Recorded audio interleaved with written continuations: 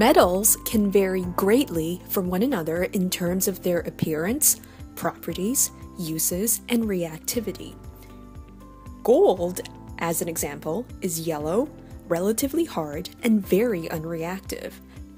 Potassium, on the other hand, is gray, relatively soft, and reacts vigorously with oxygen and water. We can actually organize these metals according to their reactivity. This arrangement is known as the Reactivity Series. The most reactive metals are at the top, and the least reactive at the bottom. We can use this series to predict whether or not a single displacement reaction will occur. This is often of importance in industry as it can be used to obtain pure forms of valuable metals from their compounds. A single displacement reaction is a reaction whereby one element displaces another within a compound. The key idea here is that a certain element can only displace another in a compound if it is more reactive. Here is an example.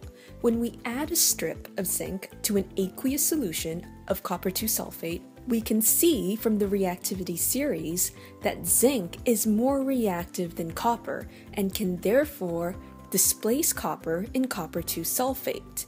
We can see this happening over time. The bright blue copper 2 sulfate solution gradually turns into colorless zinc sulfate, and copper metal begins to deposit on the zinc strip. Can you predict the products from this single displacement reaction? Pause the lesson and continue when ready. As copper is more reactive than silver, it can displace silver in silver nitrate, producing silver metal and aqueous copper 2 nitrate. If you look closely at the series, you will see that hydrogen and carbon are added for comparison purposes. This is important to help predict whether or not a metal will react with an acid or if it can be extracted from another compound. Magnesium metal will dissolve in hydrochloric acid, releasing hydrogen gas and forming aqueous magnesium chloride. Since platinum is lower than hydrogen on the series, it will be unreactive in hydrochloric acid.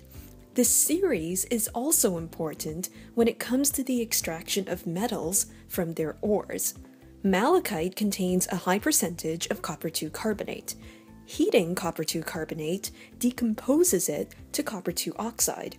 When you add charcoal, a form of carbon, this enables the extraction of copper metal, as the series tells us that it is more reactive than copper.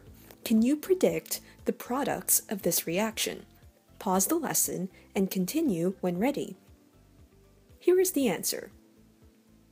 In summary, the reactivity series ranks metals according to their reactivity and can be used to predict whether or not a reaction will happen.